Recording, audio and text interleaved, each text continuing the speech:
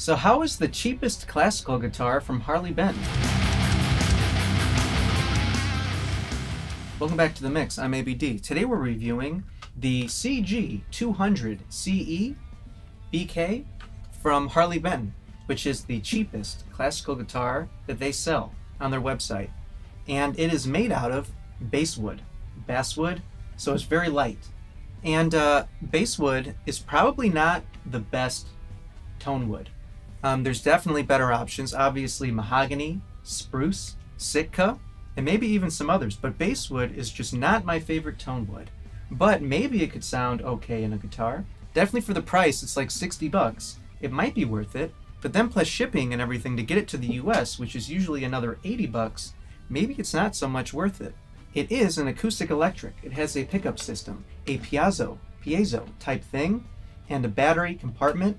And it has a plastic nut, which is okay. It's not cut maybe that well. It's definitely not lubricated. You might want to put some graphite or some lubrication in the saddles because when tuning, there's a ton of pinging. Really, really bad. The strings are held way too tight in the nut. So maybe it could have been cut better. Maybe it could be lubricated better. You could obviously work on that yourself. On the back, you have tuners, or on the sides really. You have tuners the vintage type, and they're okay. They're not very good. They tend to fall out of tune. The strings will go flat. And the overall construction is just not great. The finish is really cheap and really thin and a fingerprint magnet. And the button straps and everything like that are cheap and not very nice.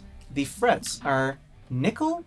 They're like a gold nickel. They're very small and thin, and the fretboard is very wide because, like a classical guitar, it has a wider fretboard and a flatter fretboard. The radius is 650 millimeters, which I think is like 20 or 21, so very, very, very flat. The neck, surprisingly, is NATO. It is not the basswood like the body is. It has 19 frets, so not as many frets as a normal acoustic guitar. It is a shorter kind of scale length, and the nut width is 52 millimeters, so very, very wide up here and even wider down here. And then the other thing is that the fretboard is maple, but it doesn't look like maple, you might say. That's because it's rosacea, which is like a baked kind of dyed maple that gets very dark, and it doesn't feel very good. I'm not a big fan of rosacea, but Harley Benton likes to put it on a number of their cheaper guitars, and I see why it's cheap, because it does not feel good.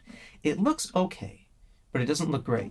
It reminds me of the composite wood fretboards that we used to do on some guitars, where you would kind of get a number of different woods, put them together, make them into a fretboard, and then laminate it in a way to look like a piece of wood. But here, you just have maple that is dyed to be like rosacea, and then obviously nylon strings. Because it is a classical guitar, you have your standard strings up here, and then 3 nylon strings up here. And so how does it sound? Acoustically, not super great, again, because it's basswood. It's lacking a lot of low end, there's really no bass, and for basswood, there's really no bass. And the mids are kind of scooped in a way that don't sound very good. It's just not the best tone wood.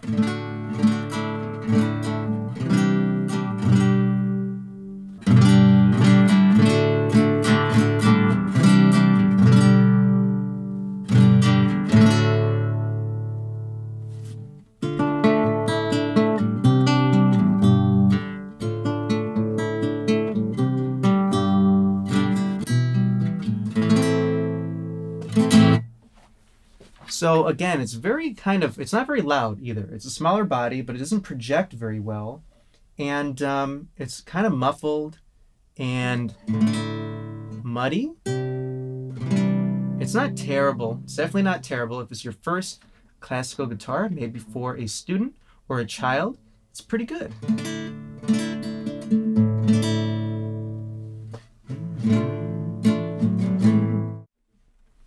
Jolene, Jolene, Jolene, Jolene, I'm begging of you, please don't take my man. Your beauty is beyond compare, with flaming locks of auburn hair, with ivory skin and eyes of lamb.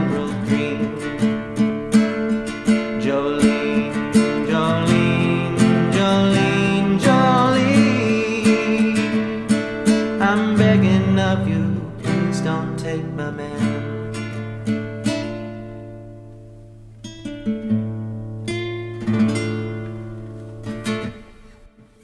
And so it sounds okay.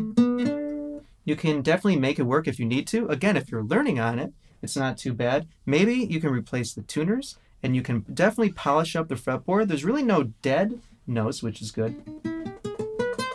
And so yeah, that was a demo of it through a microphone, a condenser microphone. Now we can plug it in to hear what it sounds DI through an interface with simulated amp tones. And then we can wrap it up. Thank you for watching.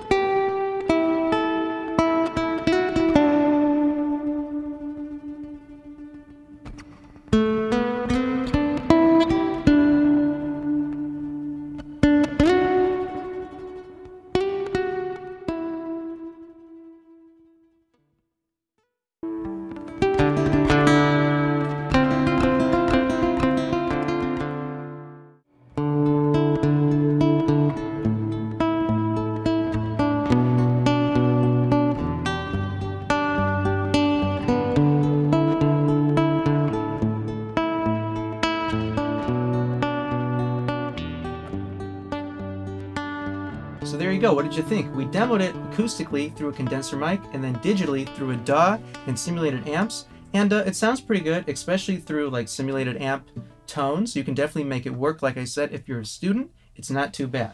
But if you're intermediate or more professional, you're definitely better off spending more money. Even though it's a best-selling classical guitar, on Thomann, there are better options. Yamaha actually makes a good option for it, just a little more money, not that much more.